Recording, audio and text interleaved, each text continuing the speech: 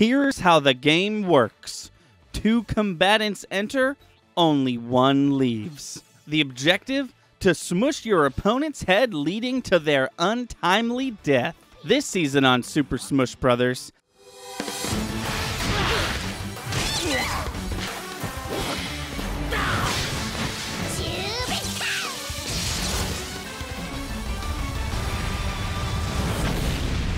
A hot battle is unfolding! Pikachu, the electric mouse Pokemon. What Pokemon will appear next? Lucario, the fighting and steel type Aura Pokemon.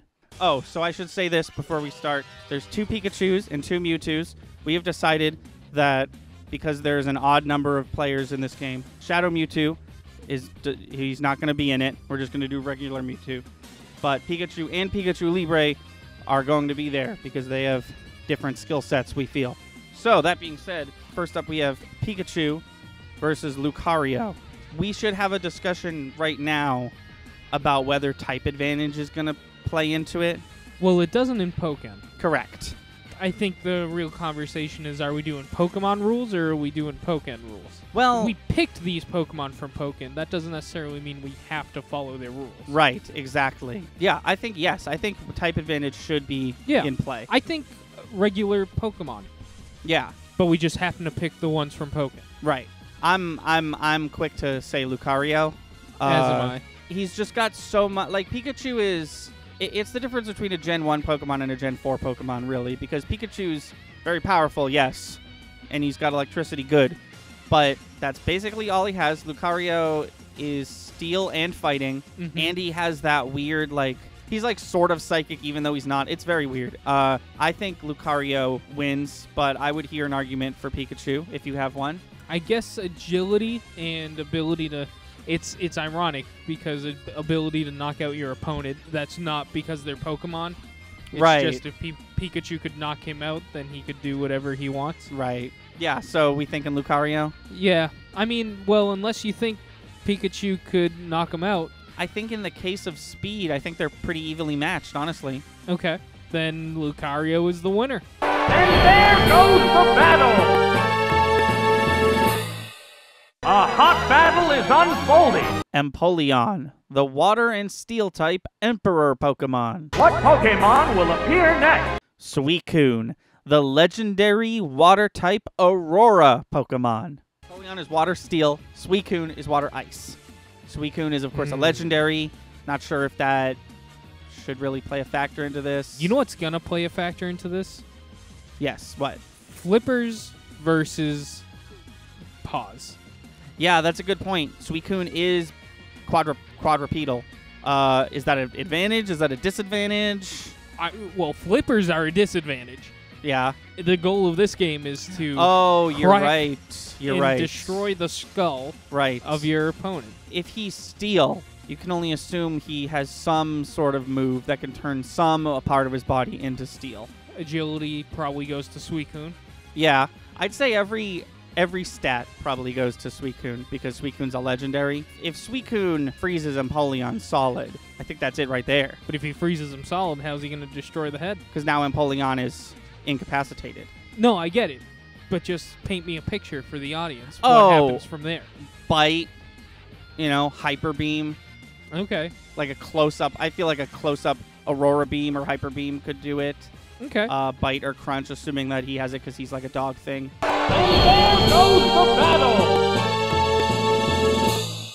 A hot battle is unfolding! Cosplay Pikachu, or as she's better known, Pikachu Libre. What Pokemon will appear next? Braixen, the fire-type Fox Pokemon. What an ambitious little Pikachu. I know.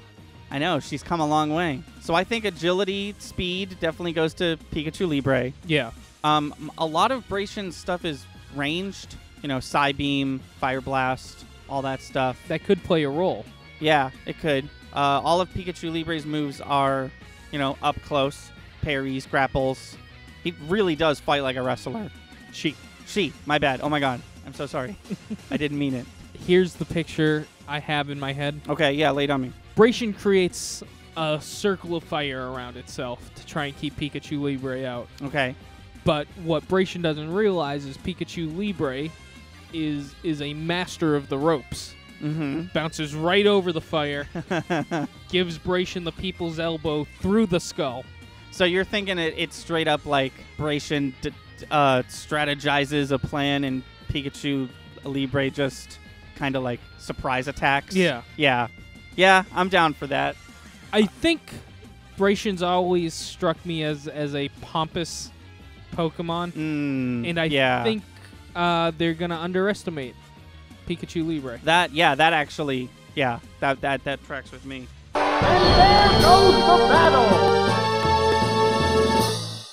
A hot battle is unfolding! Charizard, the flying and flying type flame Pokemon. What Pokemon will appear next? Sceptile, the grass type forest Pokemon. They can both Mega Evolve.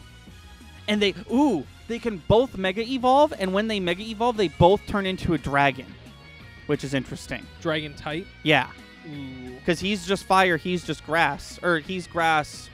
No, I think Sceptile's just grass. But when they Mega Evolve, which they can both do, he becomes fire dragon if he's Charizard X, which he is in Pokken. So if we had to choose one of the two, I feel like let's just choose that one. And Sceptile becomes grass dragon.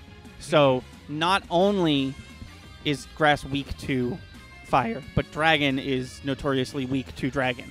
I think based off of the stats, and this also would have been my opinion even if they didn't Mega Evolve, even if stats weren't brought into the question, I think it was always going to be Charizard. Yeah, I mean, even if the type matchup didn't work in Charizard's favor, I feel like if we want to have a conversation about speed, I feel like Sceptile is faster, but it almost doesn't matter because Charizard can fly. Right. My thoughts exactly. Okay.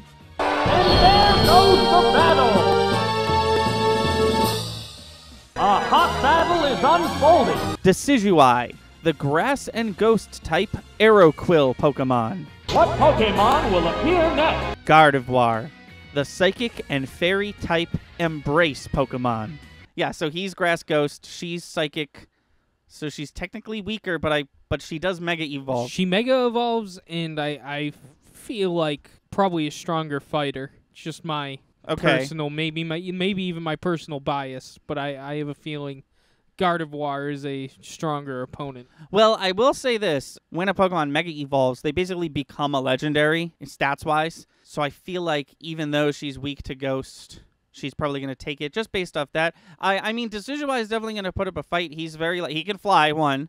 2, all his moves are, like, arrow-based, like bow and arrow-based. Like, he shoots arrows at people, whether they're made out of grass or ghost particles or whatever. But I feel like Gardevoir is very defense heavy. I feel like she's got like all these psychic walls and barriers, and she got a lot of AoE attacks. What's her ability? What's her skull crushing ability? Because that's all that matters at the end of the day here on Super Smush Bros. Yeah. Well, I mean, if we're okay with the whole Hyper Beam like attack, we'll do it at close range. She does have Moon Blast, which is the strongest fairy move. She does have Psycho Crush, which sort of, in all its animations, looks like a bunch of rocks just sort of like coming towards the thing. So I feel like maybe that one. And she could probably... They're both long range, which is cool. I feel like Decidueye... I know I say this a lot in a lot of mashups, but I feel like Decidueye puts up a fight, but I feel like Gardevoir ultimately takes it. Okay. With her Mega Evolutions and whatnot. And there goes the battle!